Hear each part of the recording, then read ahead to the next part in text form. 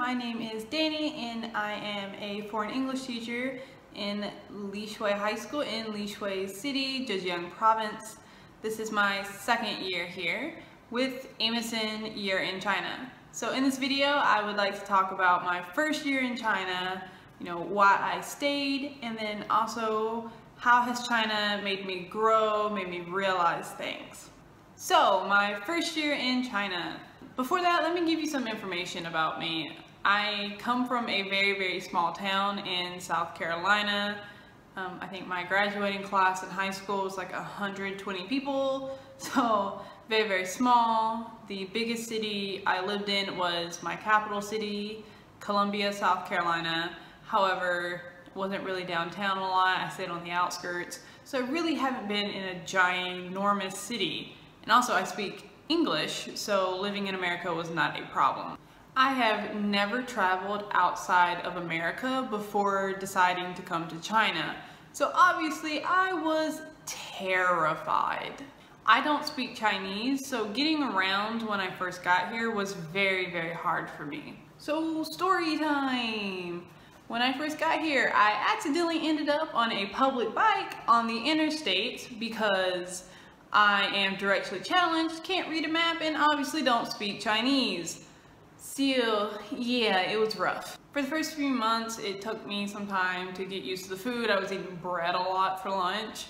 Also, I'd been introduced to so many people in the first week of school, and I was overwhelmed when I first got here. However, I did not feel unwelcomed. That's the difference. My school really wanted me to have a good time. So as I stayed here longer, I started to get more comfortable in China, more comfortable traveling in China. Opinion is your best friend. And so after that, everything started getting better. So after you get out of the transitional period of, oh my God, what is this? Everything gets really good. I mean, you can travel easily, everything's so cheap here. The food is really good once your stomach can handle, switching from grease to oil. Everything's golden. So, on to why I'm staying another year. First reason, I have no job prospects in America. Second reason, I don't want to go to grad school. But in all seriousness, it really is great here. However, I will be very honest and say the biggest reason why I'm staying in China is because of the students. So for a lot of the students, you will be the first foreigner they've probably ever met, especially their first foreign teacher. It's kind of like, that scene in Toy Story where Buzz Lightyear gets into like the claw machine and all the green aliens are like, whoa. Same thing. You are Buzz Lightyear, they are your little green alien toys. I don't plan teaching forever, however, that little warm fuzzy feeling from the kids keeps me here for a little bit longer.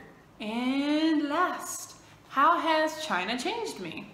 So the first answer is it's made me confront things I thought were universal, like cleanliness, expectations in social situations, and even meetings. And my second answer is China has made me more mature. I know that would have naturally happened anyways because I'm getting older. However, being in China has sped up the process. You start realizing exactly how many things are just considered cultural norms in your own society and realize those norms don't carry over. Is this really an issue? How do I ask about this or about that? How should I respond to this? Did what they say mean what I think it is? They are a second language learner, so maybe they just don't understand the connotation of the word. How do I go about talking about this but not hurt their image, okay? Not have them lose face. So essentially it's just stop and think before you react. I'm not perfect at this, obviously. However, I do think China has helped me get much better at it. So this was my video. I hope you enjoyed it. I hope it helped you a little bit. But if you have any comments or questions, please leave them down below. And bye-bye.